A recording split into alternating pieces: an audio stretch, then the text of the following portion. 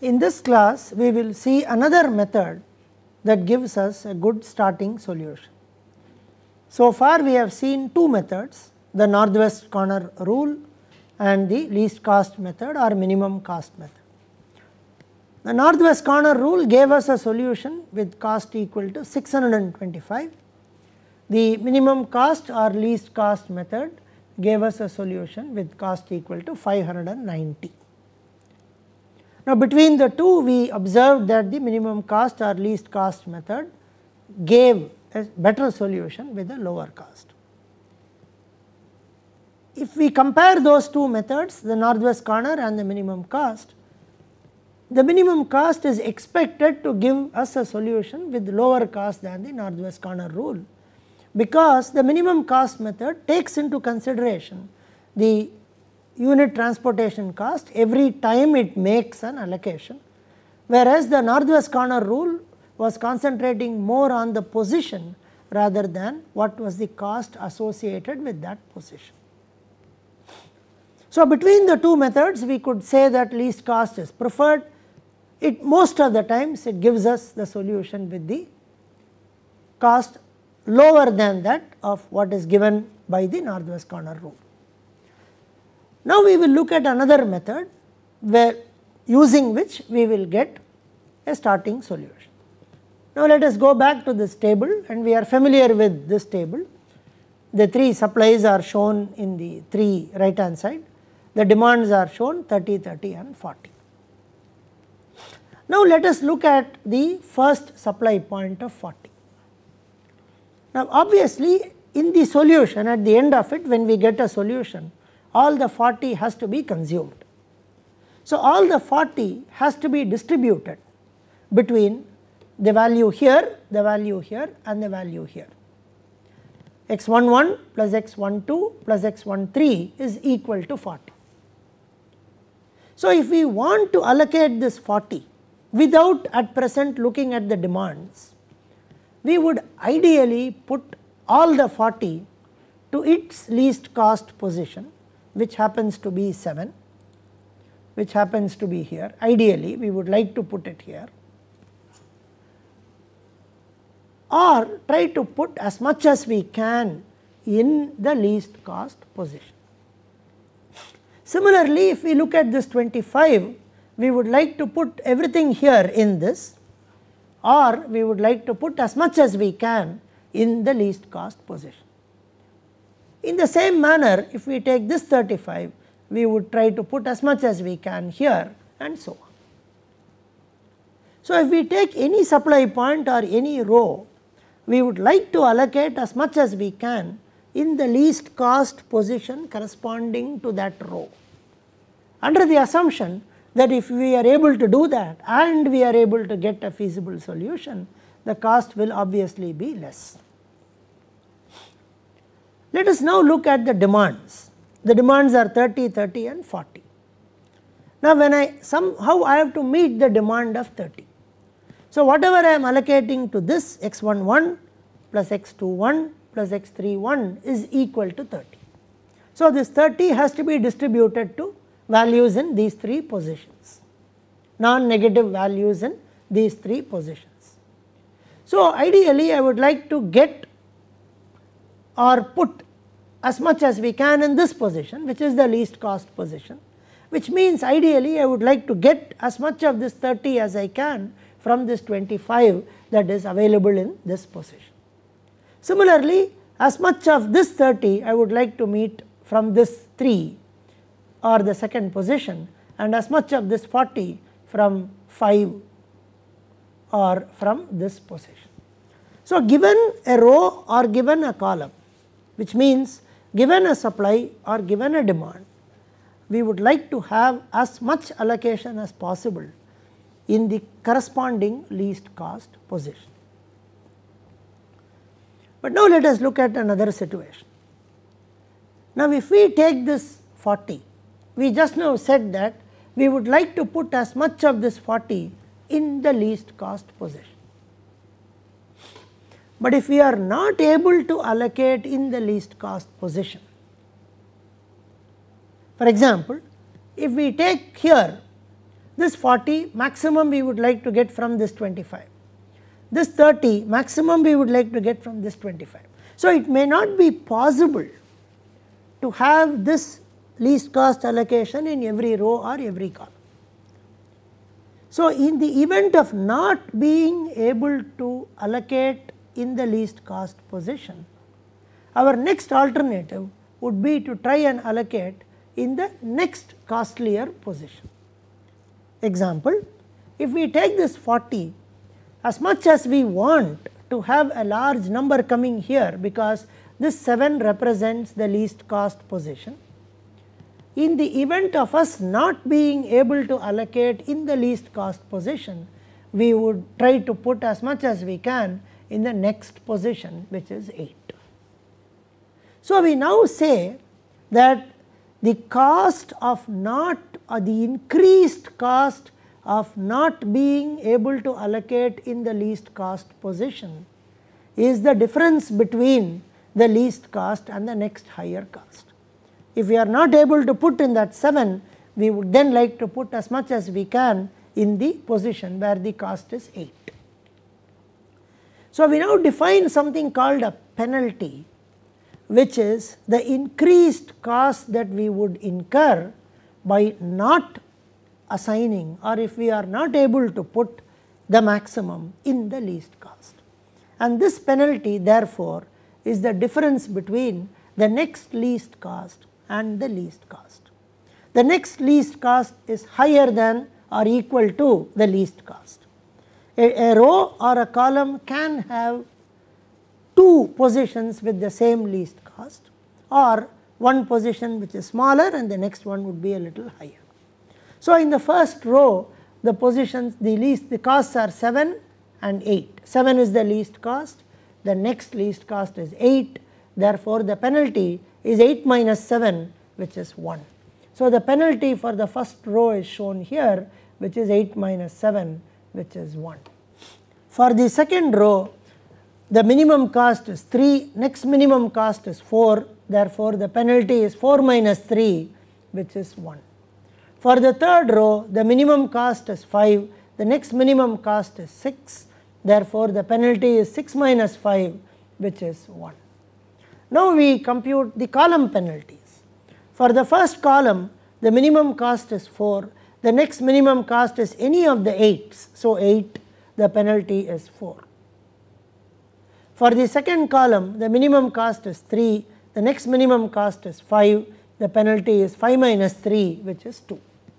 For the third column, it is 6 minus 5, which is 1. Again, if a row or a column has the minimum cost coming in 2 positions, the penalty is 0. Now, we have computed the 6 penalties, and then we now look at the 6 penalties and understand that if I take the first row and if I am not able to allocate in the least cost position, my penalty is 1. Whereas, for the first column, if I am not able to allocate in the least cost position, my penalty is 4. Therefore, this penalty, higher penalty of 4 makes me look at the first column first and not the first row. So, choose the row or column that has the largest penalty, because that large penalty we want to avoid by being able to allocate in the least cost position in the chosen row or column that has the largest penalty. So, if you choose that row or column that has the largest penalty, which happens to be 4, and now we understand that if we are able to allocate as much as we can in the least cost position in that row or column, then we will avoid this penalty of 4 as much as we can. Therefore, choose the row or column that has the largest penalty, and in that row or column that has been chosen, allocate as much as you can in the least cost position, so that the penalty can be avoided. So, we choose the first column which has the largest penalty of 4. So, this is the column, and we would like to look at this least cost position in the chosen column, which is this position. Now, this position the availability is 25, the requirement is 30. So, we will allocate the maximum between 25, the maximum possible, which is the minimum of 25 and 30, and the first allocation is 25. Now, when the first allocation is 25, we have met the entirely we have met the demand of, we have consumed the supply from this position, and that is shown by this dotted line. Now, by meeting 25 out of the 30, only an additional 5 has to be met, and that 5 is shown here. Now, having done this, now the matrix that we have has only 2 rows, the first row and the third row, and then it has 3 columns. Now, we have to find out the row penalty for the remaining 2 rows and the column penalty for the 3 columns. Now, we try to do that. So, now let us look at the 2 rows that we have. The first row, the minimum cost is 7, the next minimum is 8, therefore, the penalty is 8 minus 7, which is 1. The penalty was the same as that in the last calculation. The second row, we are not going to look at it, therefore, I have shown it using a dash. The third row, the penalty, the minimum is 5, the next minimum is 6. So, 6 minus 5 is 1, which happened to be the same as in the previous calculation. But now, let us look at the column penalties for the 3 columns. Now, if we take the first column, the minimum now is 8, because already there is an allocation in this, therefore, this 4 is not considered. Only the unallocated positions, the minimum is 8, there is another 8, therefore, the penalty is 0. The next minimum is also 8, therefore, the penalty is 0. For the second column, the minimum is now 5, because we cannot put anything in this 3, the minimum is 5, because we can't put anything in this 3, because all this 25 has already been consumed. The minimum is 5, the next minimum is 9, therefore, the penalty is 4. For the third column, the minimum is 6, because we are not going to allocate anything in this position, the next minimum is 7, so 7 minus 6 is 1. So, we have now calculated the penalties again, the 2 row penalties and 3 column penalties. Now, find out that row or column that has the largest penalty. Now, the second column has the largest penalty. Now, having identified the second column with the largest penalty, try to put as much as you can in the least cost position in corresponding column, so that the penalty can be avoided. So, take the second column, take the least cost position, which happens to be this 5, and try to put as much as you can. Now, 35 is available, 30 is required. So, minimum of 30 and 35, which is 30, can be put in this position. So, 30 has been put in this position. Now, by putting 30 in this position, we have completely met the requirement of the second demand point, and that is shown through a vertical line which is there. It also means that we are not going to make any allocation in this position.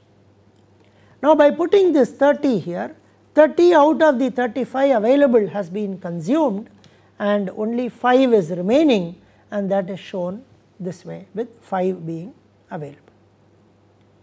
Now, we have to look at the rest of the matrix and now calculate the penalties again. So, to do that, we have to calculate the penalties again. So, we do this.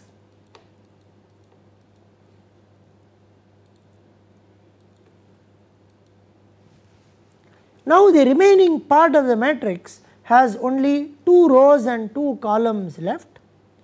The second row and the second column are not going to be considered. So, we have first row and third row where supplies are still available, and first column and third column where requirements have to be met. So, the row penalty for the first row is 7 is the least, 8 is the next. So, row penalty is 1. So, row penalty is 1. Second row we are not going to calculate. For the third row the minimum is 6, the next minimum is 8, so penalty is 2. For the first column it is again 8 and 8, so 0. Second column we do not calculate. Third column 6 and 7, so the penalty is 1. Now row number 3 has the maximum penalty. Identify the minimum position in that and try to put as much as you can so that you avoid this penalty as much as you can. So now the available supply is 5 and the requirement is 40, and therefore you put the minimum between 5 and 40, which is 5. Now by putting this 5, this entire supply is consumed, therefore this becomes 35, this is entirely consumed. So we will not put anything in this position. So this is entirely consumed, so I am just going to show this with a red line, and we will not have anything in this position. Now the remaining part of this matrix has only the first row remaining, and it has 2 columns remaining. So first row again the penalty is 1, so that is shown. So now again we do not have to now calculate, the penalty for the first row is 1, and since we have only one row, now penalty for the first row is 1, so 35 is remaining here. The first column will have a penalty of, both are used up, there is only an 8 here, so we could assume there is only one position, so the cost of not doing it, you could take it as a large value or 8. Similarly this 7. So we could now look at the penalty here is 8 minus 7, which is 1, and we do not actually find column penalties. So we try to put as much as we can in the 7 position, which happens to be the remaining 35 which is available. So 35 is put in this position, and then we now realize that this 40 will become 5 and 5 will go to the last position because only one position is available, so 5 will go to the last position. So once again when we came to the other one, there is only one row that is available and there are 2 columns that are available. Actually when we come to a situation where only one row is available, we do not have to compute the penalties, we have to put as much that is available in that row to the allocation in the various columns. That would also lead us to putting 35 in this position and 5 in the other position. Now we have another feasible solution which has row sum is equal to 5 plus 35 40, 25, 30 plus 5 35, column sum 30, 30 and 40. All values are greater than or equal to 0, 5 positions have positive values, 4 of them have 0 value, and let us find the cost associated with this. So the cost associated with this method, I have shown the solution again, is 8 into 5 plus 7 into 35 which is from this, 4 into 25 which is from this, 5 into 30 plus 6 into 5 which is 565. So the cost is 565. Now northwest corner gave 625, min cost gave 590, and this method which is called penalty cost method or Vogel's approximation method gives us a cost of 565. Now we have found out 3 methods that give us good starting solutions. Northwest corner, which was essentially based on position, the min cost, which was essentially based on the least cost available at that point, and the penalty cost, which is basically centered around identifying the penalties and choosing based on maximum penalty and putting as much as we can in the minimum position. In terms of effort required, northwest corner is very simple and intuitive. Minimum cost requires a little more effort to identify the minimum cost, and the penalty cost requires more effort to identify the place where we have to make the allocation. In terms of solution, generally Vogel's approximation does better than the other 2, and minimum cost does better than the northwest corner. all three of them are centered around the principle that when we make an allocation, we put as much as we can, which means we either consume all the supply or exhaust all the demand. Now, having seen these three, we now have to answer the question, now where is the optimum or where is the best? Are these three close enough to the optimum or the best? And how do we get the optimum from any one of the three that we may choose to solve the transportation problem? So far we have seen methods that have given us what are called good starting solutions. Now from these we have to go back and look at methods that would give the best or the optimal solution. We will see those methods in the next class.